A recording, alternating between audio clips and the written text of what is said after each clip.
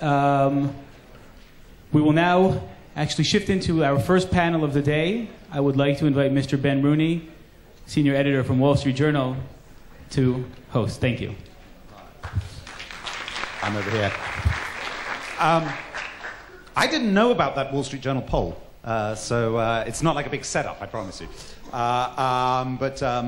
That was very good news indeed. Right, well, after that very interesting presentation, I'm very proud to present a panel that's made up almost entirely of men. So that's going to be, well, we'll see what happens after that. So I would like to call up my panel. I've made so many notes I can't find who they. Right. So we would like to call down Ligong Chen from China. Thank you very much. Right. Nuray, if you'd like to join us. Zohar Sosenko from Tel Aviv, John Rossant from Paris, and David Salomon. If you'd like to just make your way down. And while they're assembling themselves, John, if you just sit on this one here, let Ligong get on there. Yeah, that would be fantastic. Thank you. We do get to play, yes. I love the beach setting. It's very appropriate.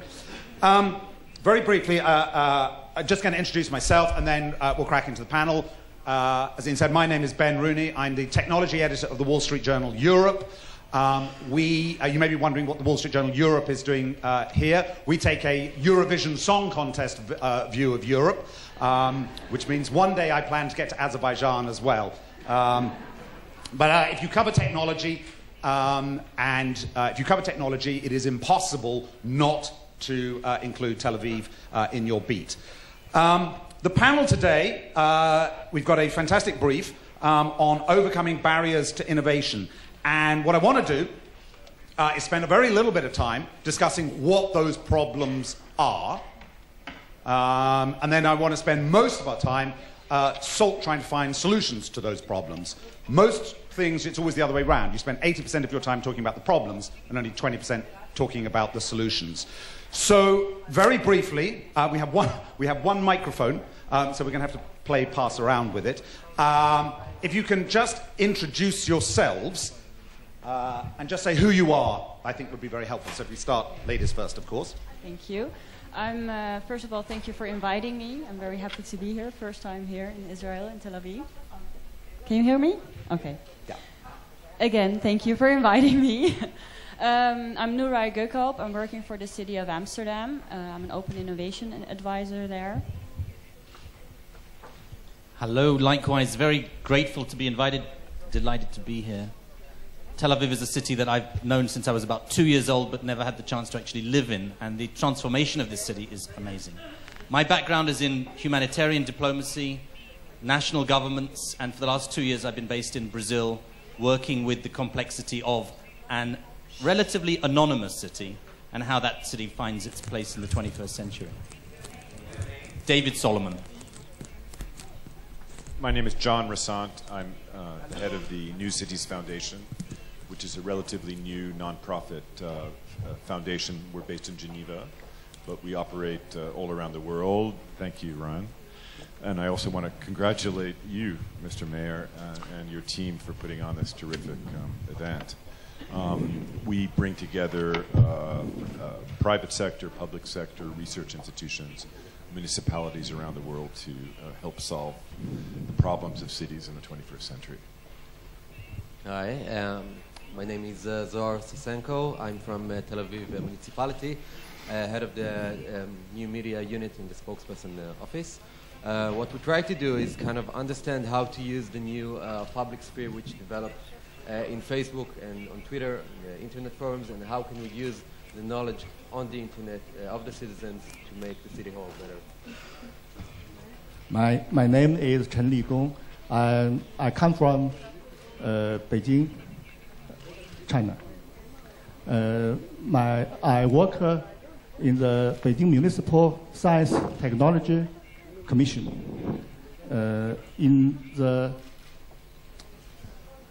I'm a colleague of Mr. Chen, so I will introduce him to you. And he is working in the Beijing Commission of Science and Technology. That is, government is responsible for the science and technology innovation of the city. Thank you. Excellent. Thank you very much. Fantastic panel. Truly global.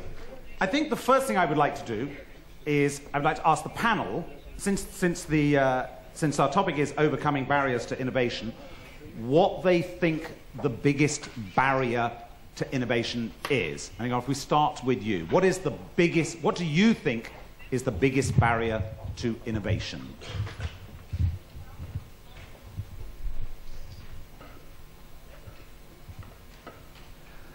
So, good morning, ladies and gentlemen. I should say sorry. I can't to answer the question by myself because my English is not so good. So I would invite my co-worker, Mrs. Ren Pei, to translate my answer. Thank you. Okay. Let me answer this question on behalf of Mr. Chen.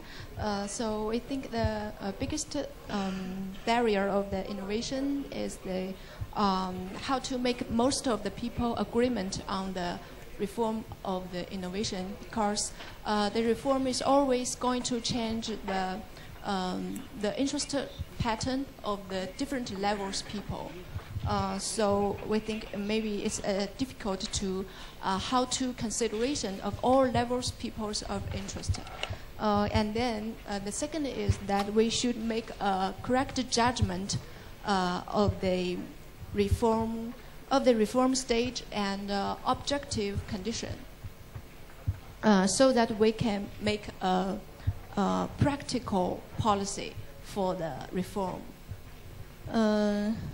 And then we think that the innovation reform is a systematic engineering problem. So maybe when we do the top-level design, we should research a set of policies to avoid have something problems caused. Okay. So that's all. Excellent. Thank you. Let's just work our way around. What do you think is the biggest obstacle, the biggest barrier to innovation? All that innovation is out there. Here's a big barrier. Okay, I prefer to talk about a city as the problem we see. I'd like to tell you a story. Our mayor sitting over there decided a few years ago that he wants the city citizens to use more bicycles. Now, for us, it's something new. Okay, for Tel Aviv, for Israel at all. One of the first thing he did was to make more bicycle routes all over the city. And when we went to a small street, lost street, a lot of people said, we don't want this bicycle lane because we want to keep our car here. We want to keep the parking space we have. And we won't let you take our parking space that we had for years and years. So to do so, we had to make them understand why we need to crack this barrier, why we need to make new bicycle lanes, to dispose cars from the city centers. And to get to this point, we had to make them a part of the decision. We had to talk to them. We had to use Facebook to talk with them. We had to bring people that understand, people that ride bicycles, to talk with the citizens. We used Facebook events to do so. And in the end, I guess we got the mission. And today, I ride bicycle every day to work, and I see people use the bicycle lane and less cars on the street. So I think once you make the people a part of the new thing you do in your city, it makes it possible. Okay, so the obstacle there was resistance from the people, conservatism, they didn't like change, and the solution that you brought was to make everybody a part of it and bring everybody in. At the end, we did. By the way, it took us a while because first thing we did was just declaring, this is what we're doing. But after a while, we understood that once we'll talk to them, once we'll explain why we're doing this, things will get much better, and it did. Fantastic. So we've got two things there. So the problem was people resistance, and then you've also answered your own problem with the solution, which was bringing people in. John, what's the biggest obstacle? Well, I mean, I think innovation is about reframing problems so you can encourage previously unimaginable solutions. And I think one of the barriers to innovating is a kind of very siloed approach.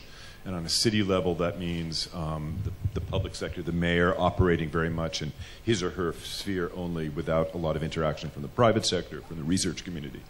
So I think we're seeing that breaking down and in a very positive way. And we see that here in Tel Aviv and in a lot of the great innovative cities where you have a very fluid relationship between research community, city hall, the private sector.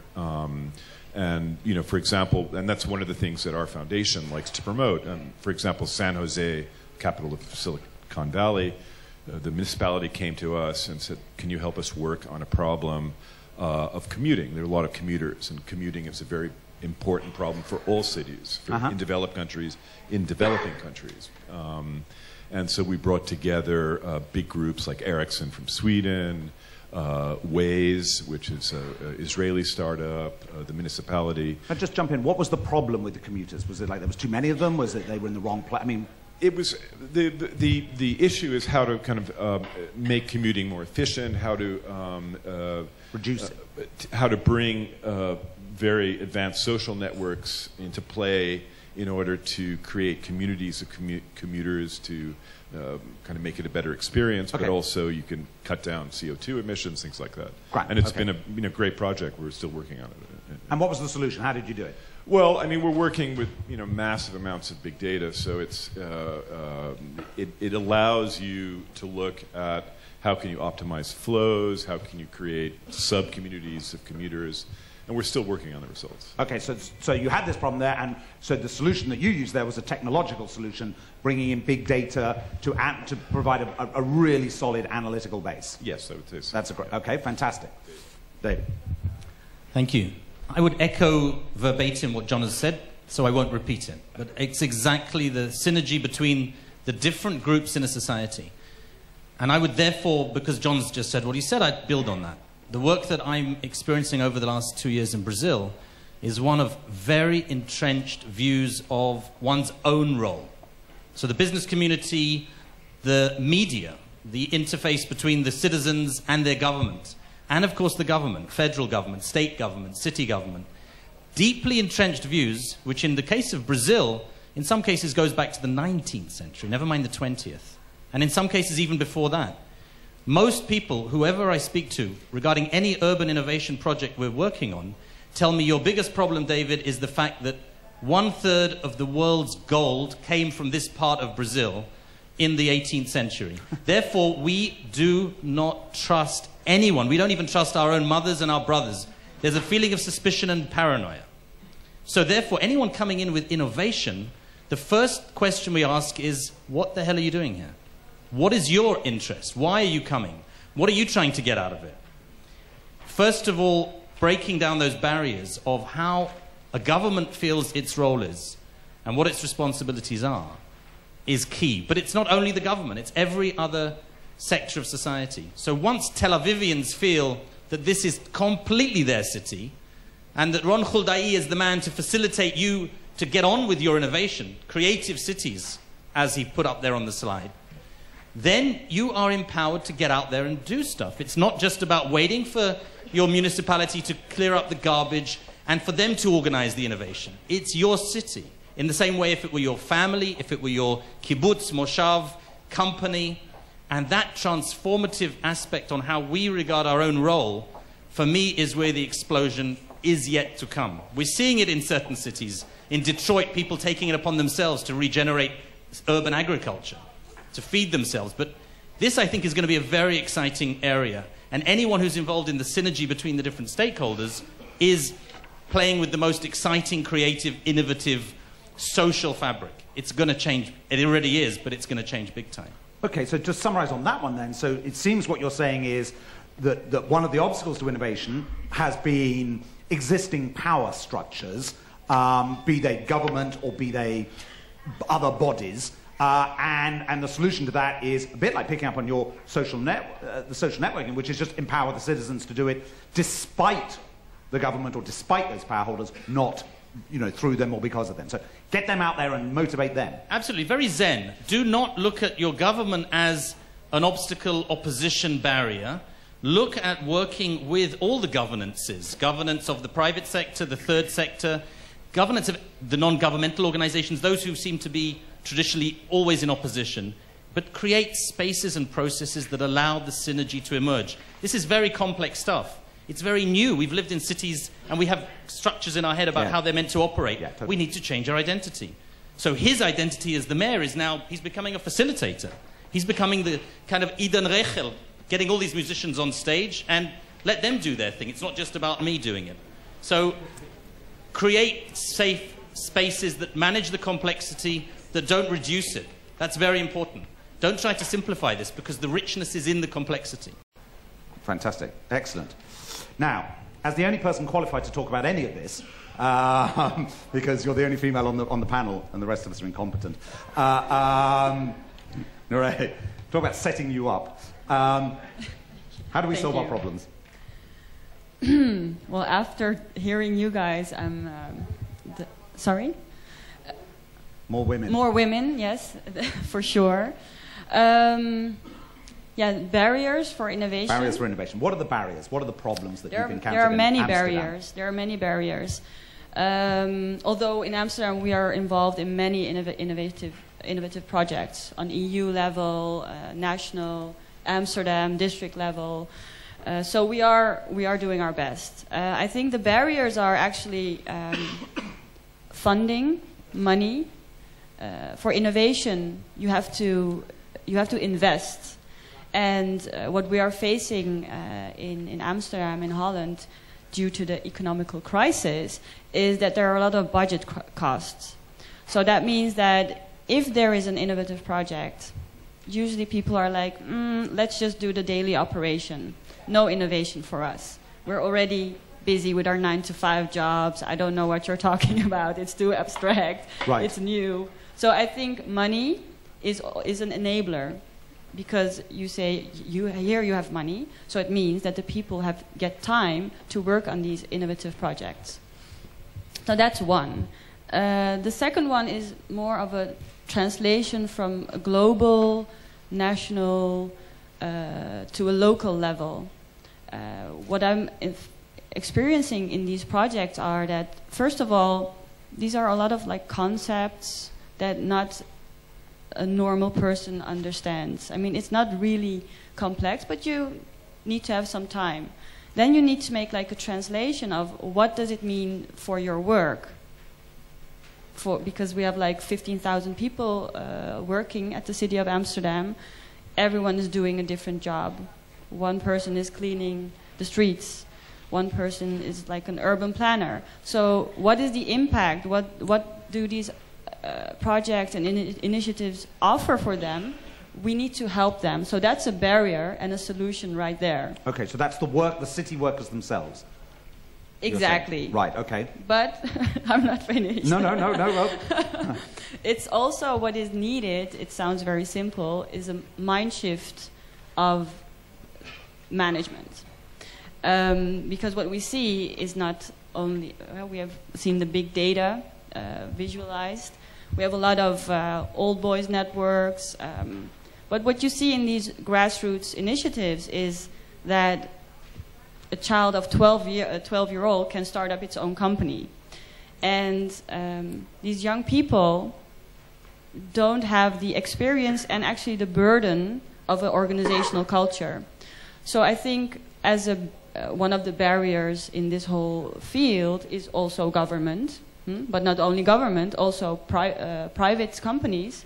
We have, IBM is sponsoring in this, but one of the big boys like IBM, Microsoft, these companies are here for a long time, and they have these organizational cultures. At one point, they are doing innovation, but if you look inside, there is a culture that is also a barrier for innovation from within. So from my point of view, I'm working for the city of Amsterdam, for the government. So my job is to facilitate this inner change within the city. Okay. Yeah. Okay, so summarizing, and then I'm just going to go to the audience, see if they think we've got everything. So essentially the obstacles are Money was one, a lack of resource. Existing power structures, particularly it seems to me the government seems to be a problem, is conservatism or just resistance to change. People, you know, it's like, you know, I know how it all is, and it's like, oh, why change it at all? Okay, it doesn't work, but, you know, fine, we know what it is. And I think those were the main ones. So money, power structure, and conservatism. Does anyone think we've missed anything? Is there anything that any other obstacles that you've identified? Anyone here who's worked on change projects at a municipal or a governmental level? Things that we've missed. Gentlemen at the front. I don't think we just... I'm Oliver Rothschild from London. I believe that people are scared of innovation. So the general public is scared. Before Christopher Columbus, the world was square. What happened to the other side? So it's a question of engaging with people. I mean, not just about changing car parking situations. Engaging that this is not something to be scared about. And politically, we have a mayor here who is a unique type of person who will listen to the people and will translate what the people want, if it's workable, into reality, rather than being dictatorial about things. Okay. Any other change? Anyone else got anything? At the back. Yeah, just shout out. We haven't got time for my... What? Politics. Politics. Yeah, very good point. Any other obstacles? Yeah, gentleman at the back.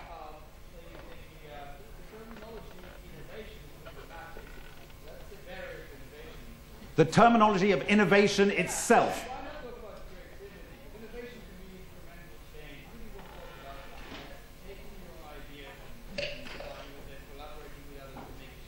Brilliant. So creative. So we should be using the term creativity. Okay. So that's got us some groundwork. I'm conscious we haven't got a huge amount of time. Let's talk about how do we solve these problems. We had a great one. Yours was use of social media. We've had big data. Seems to me one of the problems that we have, and maybe the mayor can comment on this. We have this phenomenal resource of talent out there. I mean, I spend all my time talking to entrepreneurs. And you know, there is no shortage of talent and no shortage of ideas. But how do they get those things to change? And no disrespect to the people who work for the government, in my experience, the problem is always the government. It's always government getting in the way.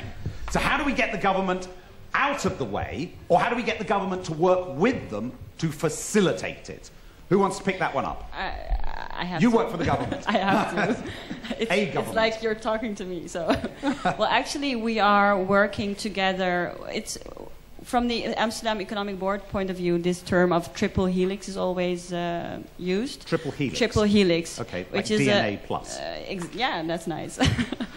It's government working with private companies and also with educational, like universities. So we are already working together with all of these organizations.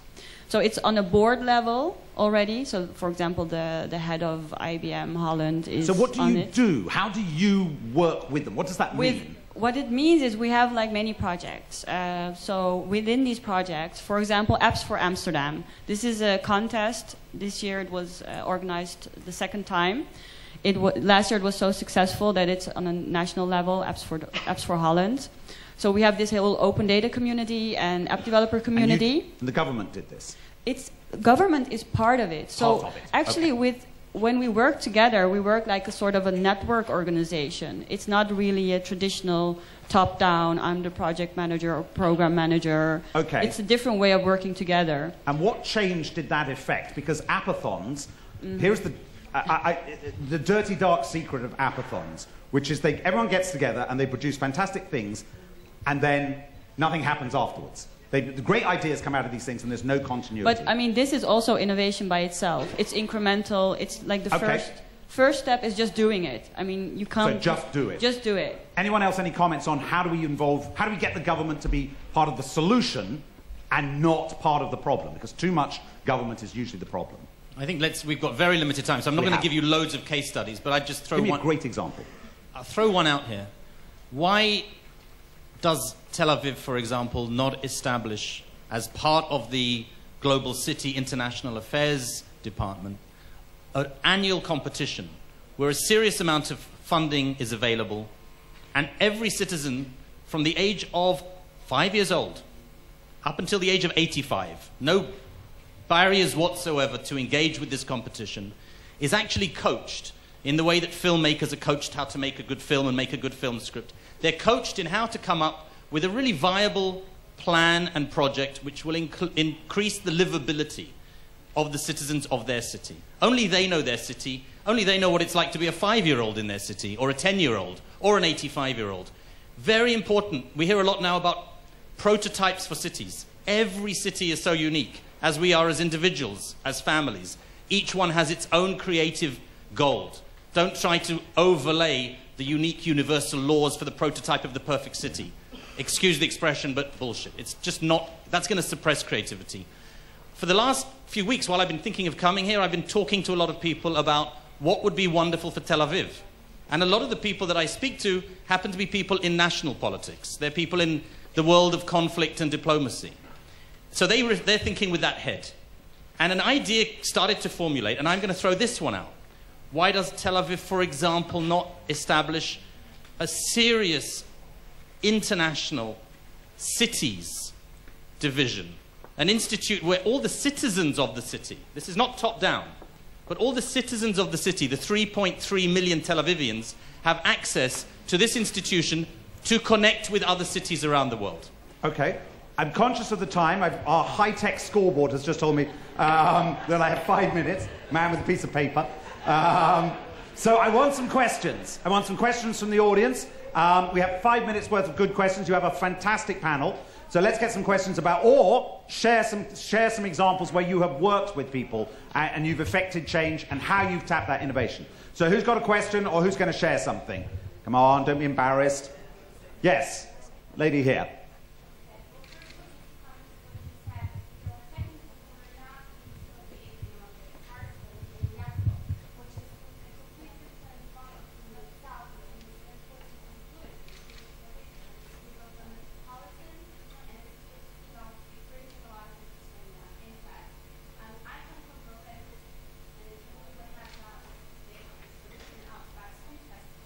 Yep.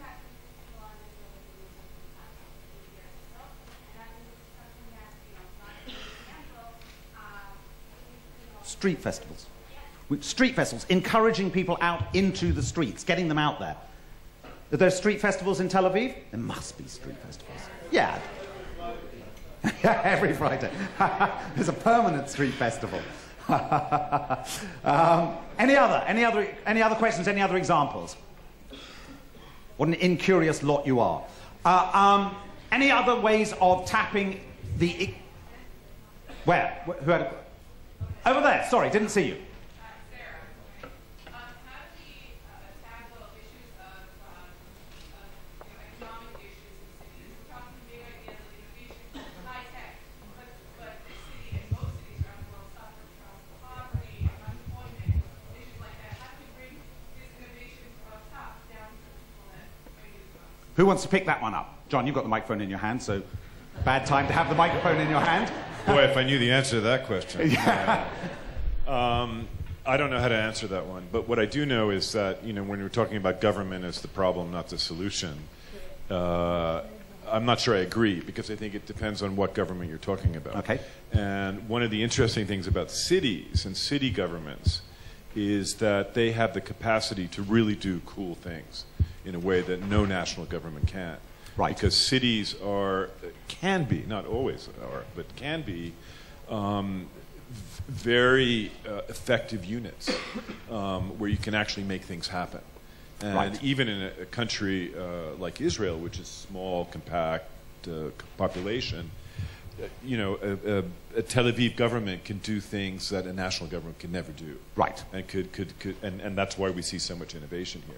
So I think that's going to be one of the interesting things to look at in the coming decades, is that sort of interplay between national government and national regulatory processes and what's happening in cities. So pushing power down, effectively, or bringing I don't power know if up. it's pushing it down, but I think we're seeing power actually devolve to cities. You like that? So, you know, a Belgium may be kind of disappearing almost as a national entity. But well, it had a good go at doing that anyway. So. But you know,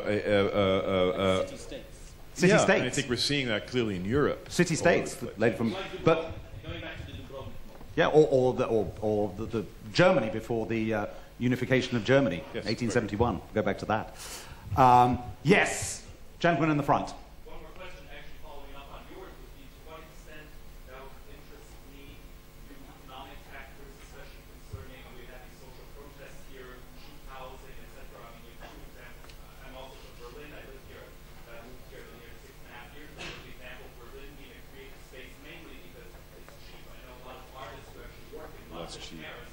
They commute because it's much cheaper to be Berlin. But then you also have Silicon Valley, which is very expensive. So what is your experience in Tel Aviv is relatively expensive? So what's your experience this economic factor, low living costs, office spaces playing for you? Okay, so cheap rent as a way of providing an environment for innovation. Who wants to pick that up? Yep. I'm doubting. There are a lot of offices now due to the economical crisis that are empty.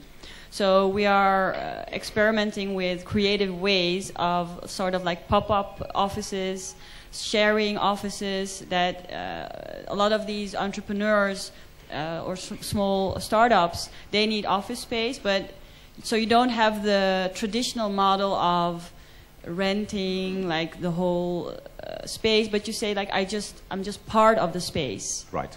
So there are many of these examples that I can think of now. Okay, we have unfortunately the laser holographic three-dimensional scoreboard has just told us that our time is up, which is a terrible shame because it was a fantastic panel. I have a theory which I haven't yet. I want to kind of write this story, but I haven't worked it out. And it strikes me that the three. And this is a very serious question about Medellin. I don't know very much about Medellin, but I wonder what Medellin's gay community is like.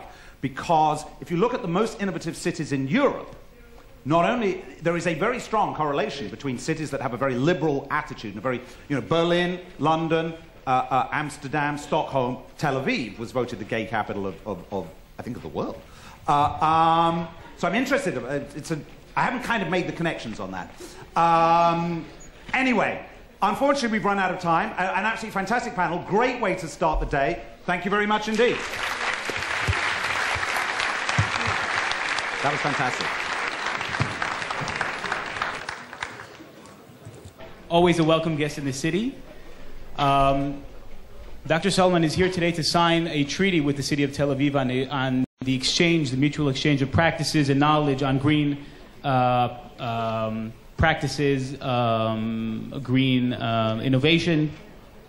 The city of Freiburg, we should say, is currently competing for the title the greenest city in Germany. This is a federal title that will be granted to one city in Germany, and you're currently one of the top three. You have been mayor for the past 10 years, and you're the first mayor of a green party in a large city in Germany ever. There are 220,000 people in the city of Freiburg, and you are the first mayor of a large city. And the question is here now that we're talking about innovation, I think kind of like to dive into this topic of green cities. Maybe 10, 15 years ago, green was the it word that mayors always mentioned. They want to be a green city, green city. Now everybody's talking about everybody wants to be innovative city. So are you, in that sense, passé? Is this a trend that has passed? Or do you feel that the green policies are innovative or are here to stay? Yes, it's mainstream now to be a green city, but we want to be always in front of the train. We want to make new things, but in a global measure, Freiburg is a village with 220,000 people. It's the half size of Tel Aviv. We are the number 34 by size in Germany, and but it started in the 70s in Freiburg, and this is the reason why we are more advanced than other cities. It started with the protest against the building of a nuclear power plant 25 kilometers away from Freiburg, and this was the initiation of the environmental movement in Germany, and it was a very interesting panel we heard. Because the question if it's the government or if it's other things that are the most obstacles, the greatest obstacles and barriers. It's ridiculous. When they ask me, a lot of people come to Freiburg all around from over the world to look what we're doing in sustainability and renewable energies and so on. And they ask me, what is the difference of being a mayor in Freiburg and of being a mayor in another big city in Germany? And I tell them that's the mentality of the people, because when you are a mayor in another city and you have plans for ambitious environmental goals, probably people say this guy is crazy. It's too expensive, and why environmental and do other things. And in Freiburg, it's in the other way. People come from all over the world to look what we are doing, but the people in Freiburg, they say it's not enough. The government, the mayor is doing nothing, and the city council is doing nothing, and they have to go on. So that the people push us to do more. And then I answer, it's the better job when you are convinced that you have to change to change your city. It's better than people push you than they hinder you. Yeah? You mentioned the cost. At the end of the day, all the mayors ask themselves, does this cost me money to be greener, or do I save money being greener? And the sentiment, at least in Israel, is that this is something for maybe countries in Europe that don't have concerns, though today you have a lot of concerns. And are the people of Freiburg saying, or the people of Germany saying, okay, let's forget about this green stuff, we have an economy to save? It's both. It costs you money because you have to invest, and you save money in the long run. For example, we are the city in the last 25 years in the state of Baden-Württemberg, in the very southwest of Germany, with about 11 million people. We are the city in Baden-Württemberg that created the most jobs, and we are the city that is the only city that is really growing. Not only the city, but also the area, and that's because we are an attractive city. We have a wonderful landscape. It's not because of us, but but people come to Freiburg to have jobs and to live there, and so the ecology and the environment, and it's sexy to go to Freiburg because we are a sustainable city. It's our label now. And it's attractive, yeah. Tell us briefly, and then we'll take maybe a few questions from the audience. When you walk into the office of the mayor in Freiburg, how does that look different from any other office? How do you see the sustainability in everyday practice? My office was the office of the mayors for the last 100 years. So it's But you said something about the sugar yesterday when we discussed this, right? Yeah, but... you don't give sugar in packages, right? Yes, we were talking about, it's procurement. Yeah, we got the coffee and the tea you get and the sugar.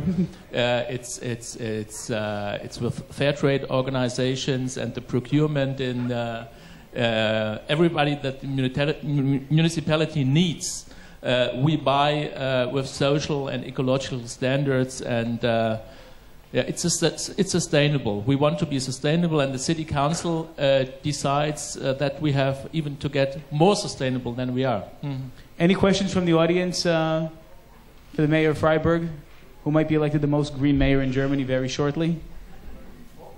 Could you tell us about the most visionary project you're now leading, or the things that people come to learn from you when they come to visit Freiburg? We created a new design of city. That means you have to change mentality, but in Freiburg it's easier, I told you.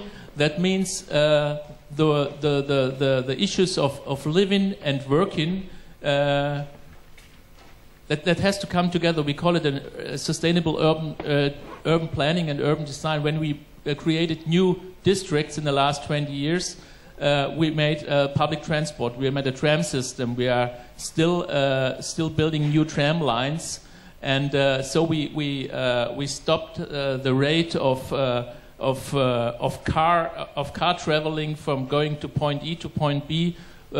We stopped it by 30% only of 100 ways going from A to B, and 70% it's run by trams and buses, especially bicycle. Freiburg is a bicycle city, and going by feet. 70% by environmental transport, and that's a good rate, and we want to increase it even. Mm. So tonight we'll be signing a treaty of agreement and understanding of mutual exchange, and we hope... I know you're very good with solar panels, so you give us the panels, we'll give you the sun, okay? And that's... What David Solomon says, I'm Salomon, he's Solomon. What he says was very interesting. Every city is unique. And you cannot copy one city from another city, but you can learn from each other, and you can look if it fits for your city. And that's the exchange of cities we have to make it better. So you have with you today a large delegation of Freiburg, and we've been having a lot of exchange with the municipality of Tel Aviv. So we want to thank you for the partnership, and we are very proud to cooperate with Tel Aviv, because Tel Aviv is a wonderful city. Thank you very much. Thank you. Thank you, Mayor. Thank you very much, Mayor Salomon. We will now break for coffee.